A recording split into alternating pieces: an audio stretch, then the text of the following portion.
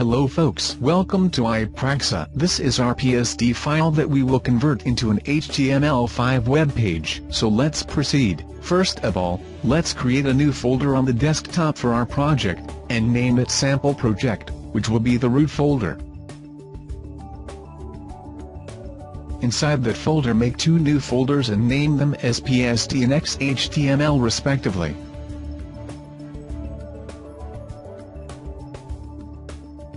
Then go inside the XHTML folder and create one more folder and name it as Common. Now open that common folder and create three new folders and name them CSS, JS, and Font Face respectively.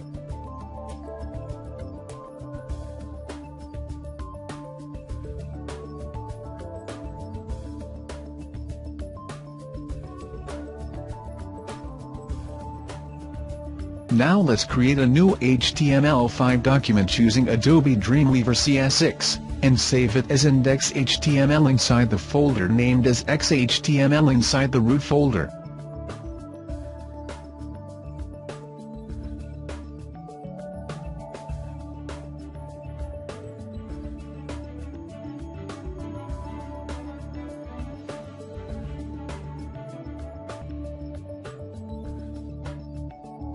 Then create a new CSS file and save it as style CSS inside the CSS folder, which is located in the folder named as Common.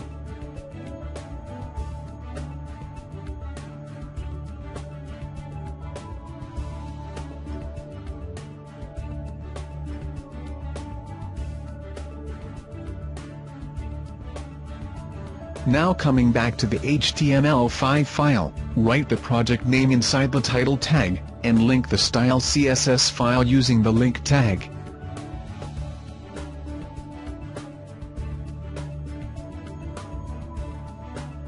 As we have successfully created both our HTML5 and CSS files, we can now create a new folder for images inside the folder named as Common. So go ahead and do the same, and name the folder as Image. Then save all your required images inside this particular folder. Now save the JavaScript files inside the folder named as JS, and to make the CSS3 work smoothly on Internet Explorer 7 and 8, save the file pie.htc inside the XHTML folder. After saving all those files in their respective folders, come back to the HTML and link all your JavaScript files.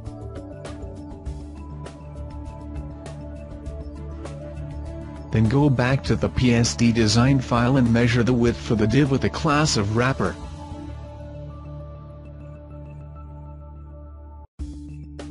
Once it's done, we can now start coding our design in HTML5.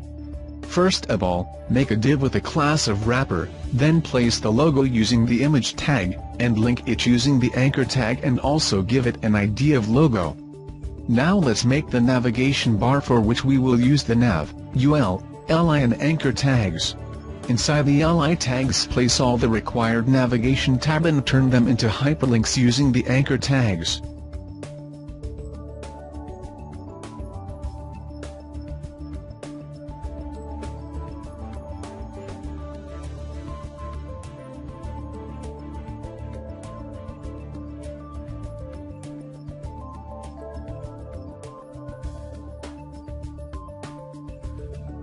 We will now move to the CSS and write the common or standard CSS code, which includes the margin, image, field set, focus, body and wrapper.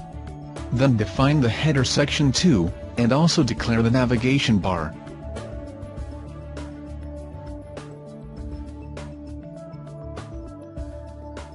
Once you have done all this precisely, save both HTML and CSS files, and check the preview in web browser. Look, right now everything seems working just like we want it to be.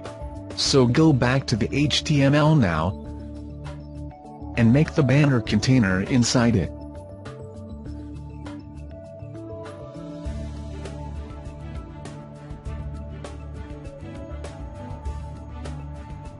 For heading and other text, we will use the H2 and paragraph tags respectively.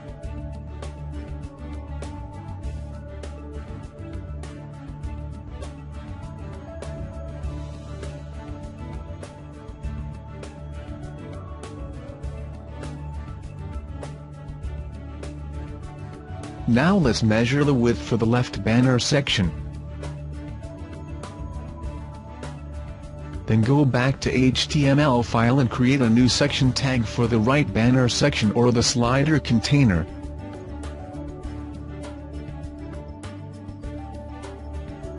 And close all the open section and div tags.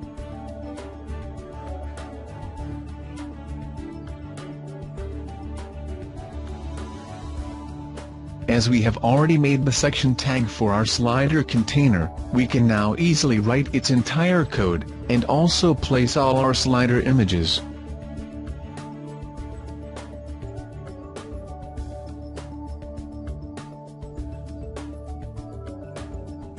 Now it's time to place the slider controls, which includes the left and right arrows. So using the anchor tag, place both of them one by one. And after completing this, move to the CSS file. Here, you can now define banner container, left banner and slider container respectively.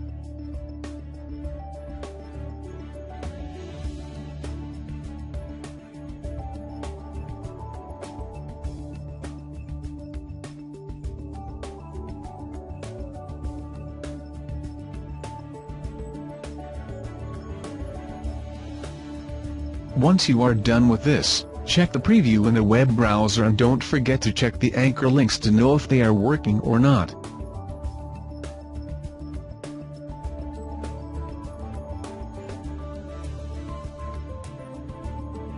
Moving back to the HTML, create the body container.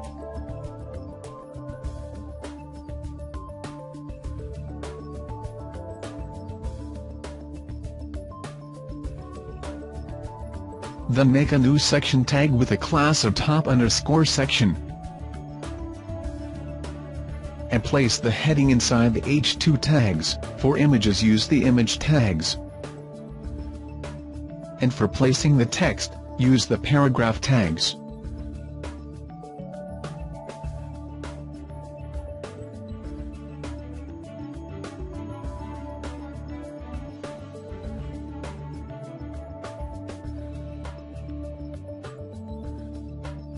Now go to the CSS file, and declare the body container.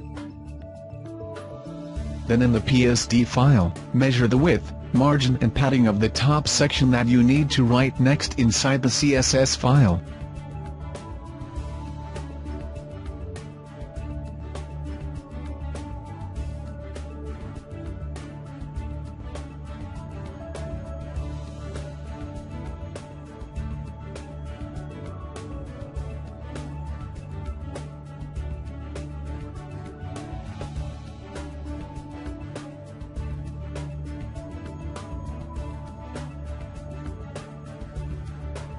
And check the HTML page in web browser.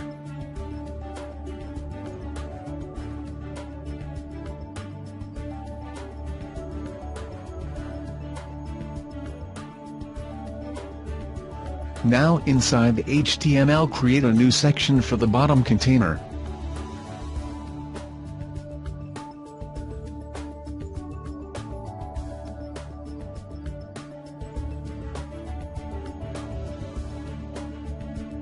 Inside this bottom container section, make another section with a class of common_box, and use H2, paragraph and anchor tags for heading, text, and hyperlinks.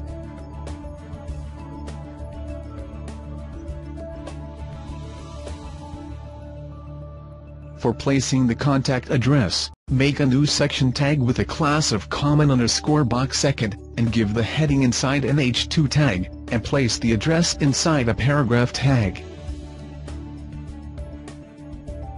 Then for listing the phone, fax and email, create a new list using li tag inside the ul tag, and to add mail to for the email address, use the anchor tag. Now you need to adjust the closed section tags a little bit, so do that carefully.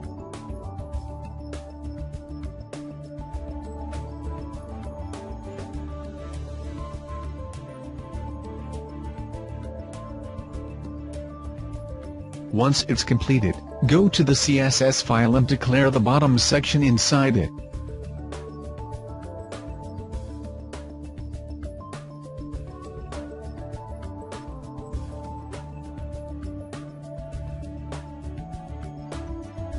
For font family, you can check the PSD design file, and define the same inside the CSS.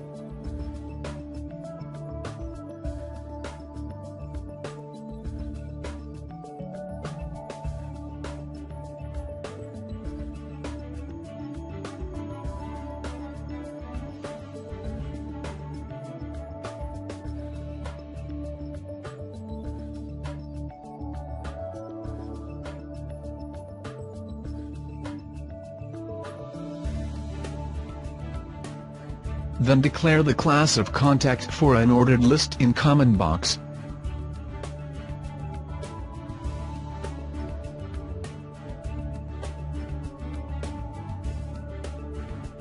And check the preview in web browser.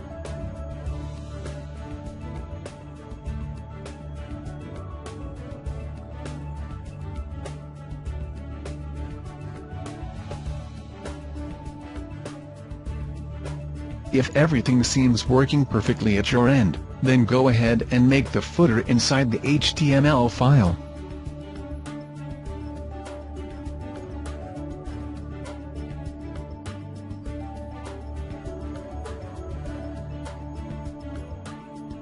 Again, for font family font size, check the PSD file.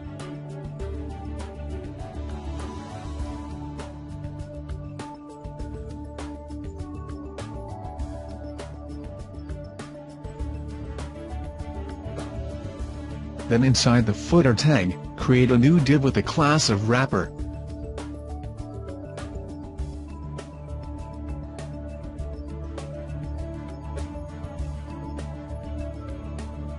Now make a new section tag with an ID of menu, and create an unordered list or UL tag, and place all the footer navigation menu tabs using the LI tags inside it.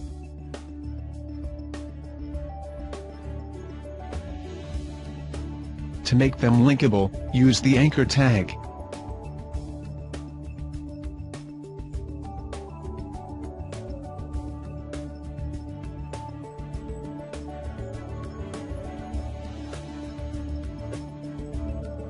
For social icons, make a new unordered list or UL tag with a class of social_icon, and list all 3 social icons using the LI tags, and to link them with the appropriate social media pages, you can use the anchor tags.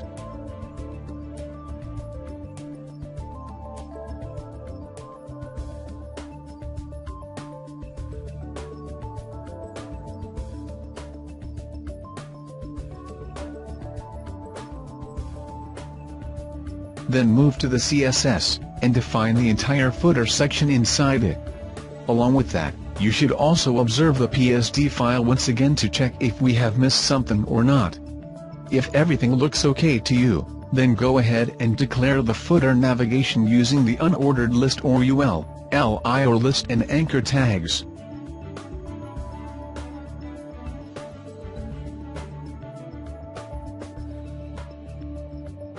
After completing the footer section, define the social icons width, position, margin, and also provide the respective social icon image path.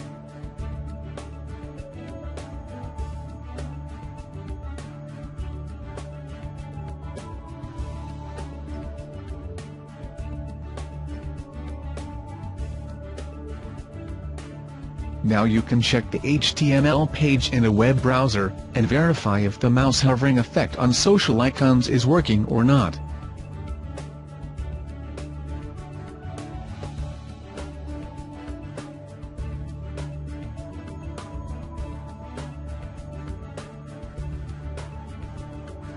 If it's working perfect, then go to the HTML file.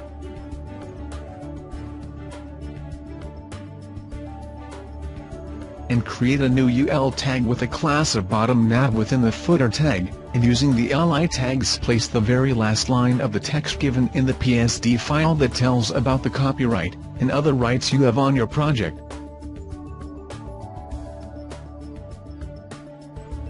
Then define the same class in CSS also. And if you need to know the font size and font family, you can check that on the PSD design file.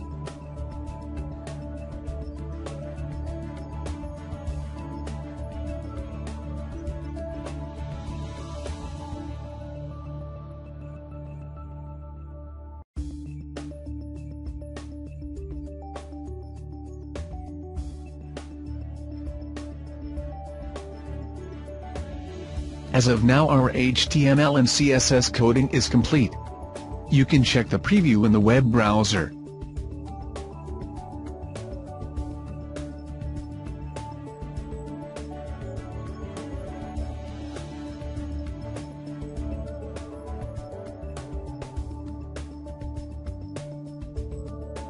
Everything looks perfect. So let's validate the HTML5 code using W3C Online Validator.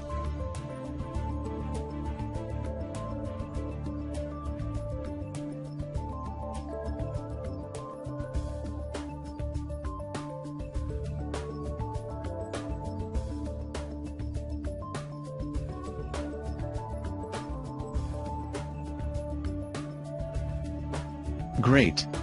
Our HTML5 code is validated successfully. Now let's validate the CSS3 code.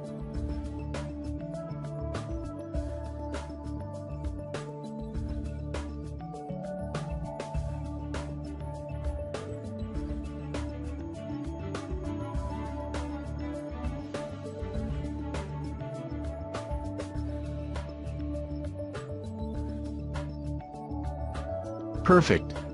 Our CSS3 code is also validated successfully. Now go ahead and link the remaining font face style sheet in the HTML.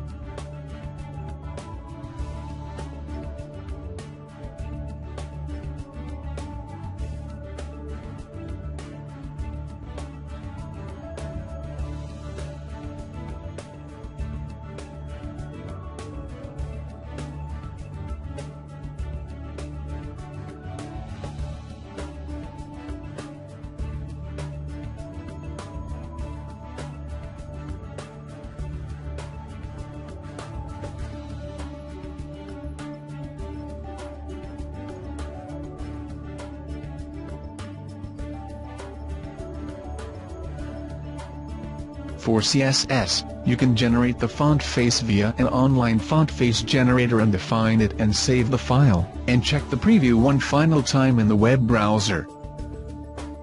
Congratulations! You have successfully converted a PSD into an HTML5 webpage using the CSS3. That's all for now. You can subscribe iPraxis channel on YouTube for more tutorials on PSD to HTML conversion. Thank you for watching, goodbye and good luck for your coding career ahead.